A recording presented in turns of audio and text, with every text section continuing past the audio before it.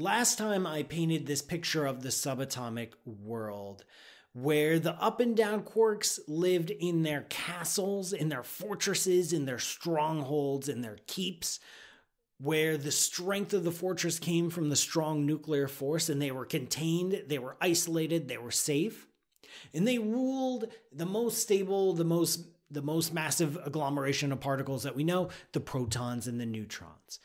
Outside the walls of those castles lived the peasants, the electrons, the poor, tiny, insignificant particles that do the work of making chemistry happen, of making life happen. But they don't get to sit inside the safety of the castle. They can be raided, they can be stolen, they can be ripped apart, they can even be destroyed on a whim because they don't have the protection of the castle walls inside the atomic nuclei themselves. There are other, even less fortunate creatures in the universe than the poor electrons. There's an entire class that are living on the fringes. They're like the untouchables. They are the leper colony, the ones that people won't even acknowledge they exist, and those are the neutrinos. The neutrinos are like the electrons, they're leptons, they're related to the electrons, but even the electrons turn their noses up at a neutrino, if it even acknowledges the existence of a neutrino. There are, again, three kinds of neutrino, just like there are three kinds of electron, the muon, the tau. There are three kinds of neutrino, the electron neutrino, the tau neutrino, the muon neutrino. These neutrinos are uncharged. They carry no electric charge, so the electromagnetic force doesn't see them. The royal messengers, the photons that ferry information from place to place in the universe, don't even see it. The strong nuclear force couldn't care less about the neutrino. And pretty much nobody cares about the neutrino. There are billions of neutrinos passing through every square inch of every second. You don't even notice them because they don't interact with normal matter. They don't interact with quarks. They don't interact with electrons. They can stream through. They can even enter the walls of the castles themselves, the atomic nuclei, without anyone noticing or caring.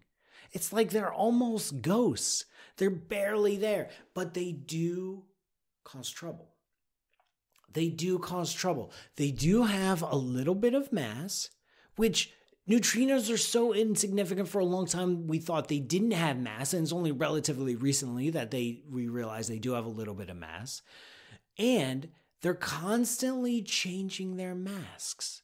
Neutrinos have a special ability, unknown to other particles, where they can cycle through the different flavors of neutrinos as they travel. So one moment you might look and say, okay, finally paying attention to one, what am I seeing? I'm seeing an electron neutrino. Then you turn around, do something, you look back, boom, it's a muon neutrino. You look again, tau neutrino. Back, electron, muon.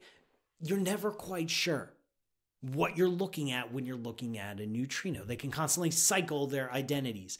And because of this, because they can enter castle walls, they can cause trouble. They can occasionally interact and mess up the inner workings of the quarks inside of their protons and neutrons. But who's going to stop that? I mean, strong nuclear force doesn't see a neutrino. Electromagnetic force doesn't see a neutrino. Gravity sees a neutrino because gravity sees everything, but like gravity also doesn't care. Like, it's too weak. It's just spies, man. It's just spies. It's just talk. It's just whispers. It's not actually action down here. If there's a neutrino infiltration, then the quarks sitting in their fortresses turn to one other thing, and that is the special forces of the atomic world. The special forces, the W and Z bosons. The WZ bosons carry the weak nuclear force, which I wish the weak nuclear force was called something else. I wish it was called something like the special nuclear force or the interesting nuclear force. Anything but weak. Yes, it's weaker than the strong nuclear force, but it's incredibly special. The weak nuclear force is capable of doing things that the other forces can't. It's capable of performing actions. One, it can talk to neutrinos.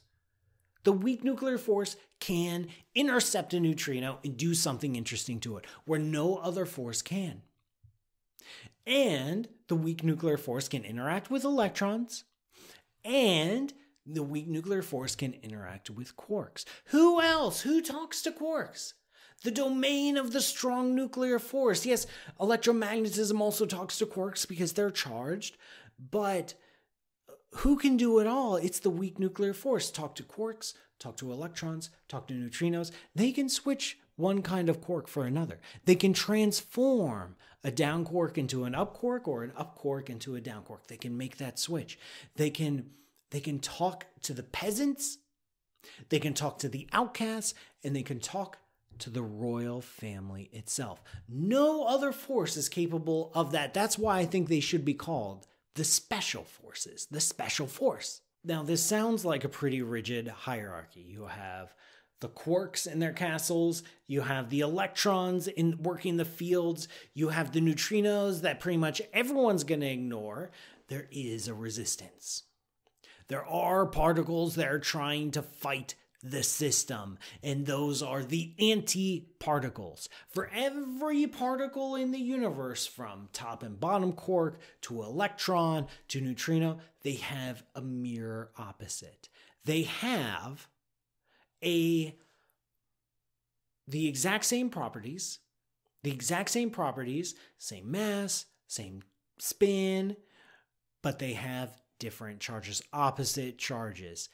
And it used to be, way back in the early universe, it used to be that matter and antimatter came in equal proportions, that they were roughly in balance. Something happened early on, probably in the first few minutes of the universe's existence, that tipped the scales in favor of normal matter, where now the universe is dominated by normal matter, and antimatter only gets manufactured in extreme events like in our laboratories or in extreme, say, supernova. Antimatter is very rare, and it's a good thing. Regular matter is happy that this resistance faction of antimatter is stuck to the fringes of society, because when matter and antimatter meet, they annihilate each other and release a tremendous amount of energy, pure 100% efficient mass to energy conversion. More efficient than, say, atomic bombs. So naturally, if you're a quark, if you're safe and comfortable and happy inside of your proton, you don't want any antimatter anywhere near you. You don't want, say, a positron infiltrating your field of electrons, finding one of them, letting them meet, annihilating, releasing a tremendous amount of energy, and possibly enough energy to rip apart your own castle walls. You don't want that. So even though these freedom fighters will go all the way, they will do what it takes to bring down the system, they're too rare. They're too rare, and so most of the matter in our universe is normal matter, not antimatter, and they're totally happy for it. So it sounds like these quarks have everything going for them. They get to sit in stable configurations inside protons and neutrons. They get electrons to do all their work. They can communicate with electromagnetism. They can employ the weak nuclear force every once in a while to do some subterfuge or sabotage. And the antimatter is safely pretty rare. But the quarks aren't really at the top of the food chain here in the subatomic world. There's a shadow government. There's an organization, a group of people that are really calling the shots. And those are the Higgs.